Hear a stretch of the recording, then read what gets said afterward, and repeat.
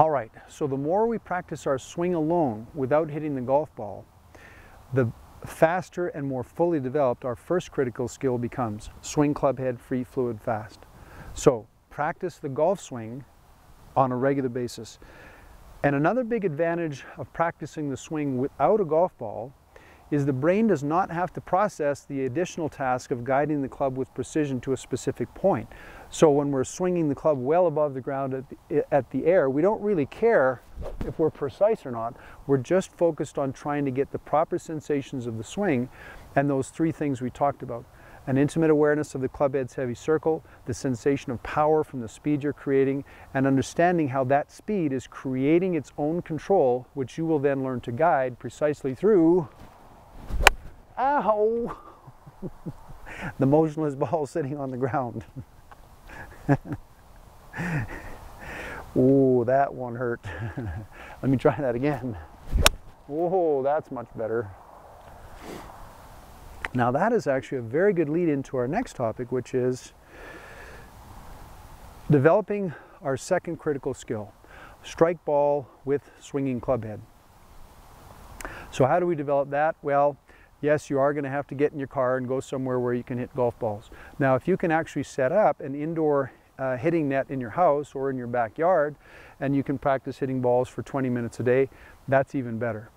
You need to practice hitting balls a minimum of one time a week. And if you can do 2 or more, that's even better, depending upon what your time will allow.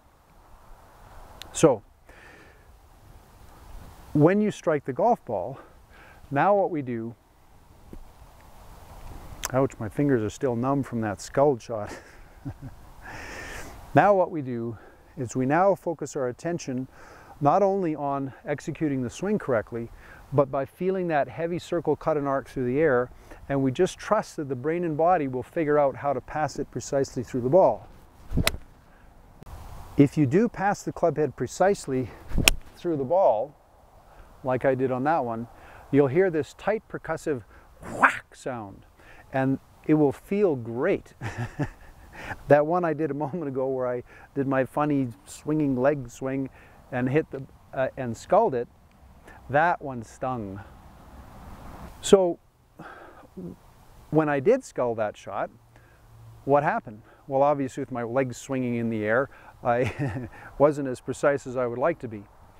But let's say, for example, I'm not going to scull it because that hurts too much, but I think I'm going to top this one. So let's say, for example, the swing feels fantastic. I felt relaxed, the rhythm felt good, the balance and the finish are all good, but I strike imprecisely and I strike the top of the ball. So then the question becomes, well, how do I change that? How do I fix that? First, what you must not do is do what you've done in the past and desperately guess, maybe my knees were straightening, maybe my arm was bending, my head must have lifted. You can guess at body parts all day long, but if they did change, it's just fractions of inches and you're never going to be able to tell which one it was. The truth is, it was just an error in your execution of skill number 2, strike ball with swinging club head. Now, think of it like this. Your club head is making a circular arc through the air. Hopefully it will be precise both in terms of the level of it, so that it doesn't swing higher than it should. We either miss the ball or hit the top of it, or we don't want it to swing too low because then it's going to catch the ground before we get to the ball. We also, from this perspective, do not want to swing it too close to ourselves or too far away. So as the club makes its circular arc, we're trying to guide it with precision to strike the ball. Now on the previous one just a moment ago, I swung inaccurately too high. So the question is, how do you fix swinging too high? If you were here with me live, at this point I would ask you to slap my hand, please. And then you would whap, slap my hand. Then I would place my hand to a different place. And I would say, slap my hand, please. And then you would slap my hand. And then you would slap my hand. Wherever I put my hand, your hand would automatically strike accurately wherever I put my hand. Why? Because as I said earlier in this video, you are excellent at hand-eye coordination. Now, the truth is, because you know and are intimately familiar with and aware of where your hand is, when your brain says, hand, strike a hand, slap his hand down here, slap his hand up here, slap his hand down there, give him a high five, your brain and body and the motor control systems you have will do whatever is necessary for your hand to strike accurately to your target. You want to think of your club head as simply an extended version of your hand, making a heavy feeling circular arc through space. Then, because you can swing your hand wherever you like, you can also swing your club head wherever you like. So, if I ask you to slap my hand here, and then I quickly put my hand down here and ask you to slap my hand here, you would do something like this. Whack, whack. Now, in the one case, you swung up here. Then when I put my hand down here, what changed? Well, you swung lower. So, if your club head swings inaccurately too high, and we hit the top of the ball, which should we choose? Option A, try to keep my knees bent, try to keep my arms straight, try to keep my head down, try to keep my spine angle tilted to a certain angle. Or should we choose option B? Swing of the arc of the club head lower next time. My recommendation, choose option B. If you strike inaccurately by swinging too high, next time, swing lower. Now when I hit dead on the money solid. Now what should we do if we swing too low and we hit a little bit of ground before getting to contact? Well, swung too low. Now what? Swing higher.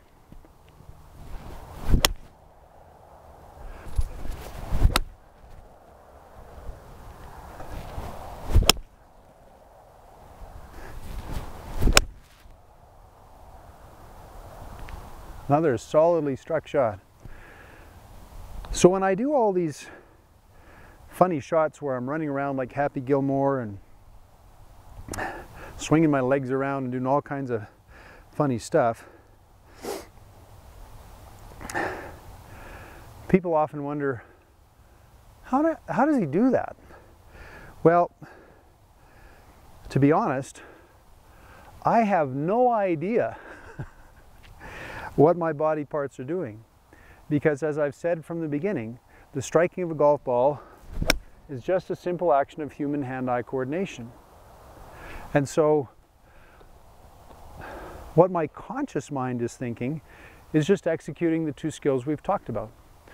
Stay relaxed, swing this freely, fluid rhythmic swing, fluidly, fast,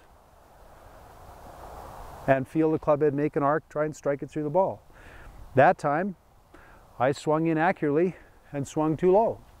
So this time, I'll do the same thing, but simply swing a little higher.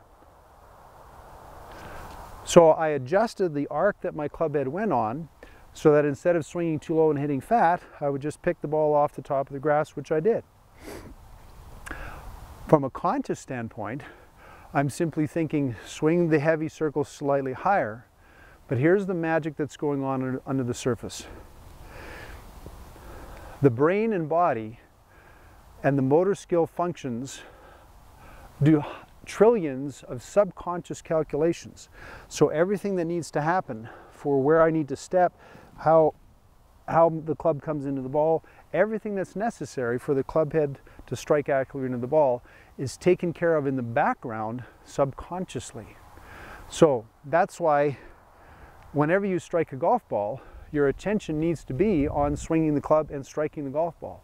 The reason why golfers struggle so much with golf is they never actually pay any attention to the golf club because the golf culture around them says, do not trust your natural hand-eye coordination skill. You need to make sure that you've got just the right distance to the ball and all the parts of you move biomechanically correctly. The mechanical stuff, the technical stuff, it's not wrong and it's not bad, but the details of the proper grip, posture, distance to the ball, ball positioning, and if you have some major mechanical swing flaw, we may want to look at that and work it out, especially if it's affecting your ability to swing free and fluid and fast and to strike precisely. But those things are just the icing, the details.